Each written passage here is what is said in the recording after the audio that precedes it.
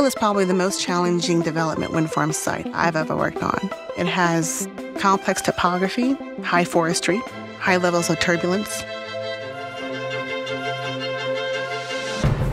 We go back and forth for close to 2 years trying to figure out what's going to work best at the site.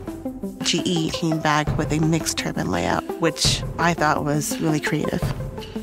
So that interaction between the meteorologist and the technical team in GE is crucial.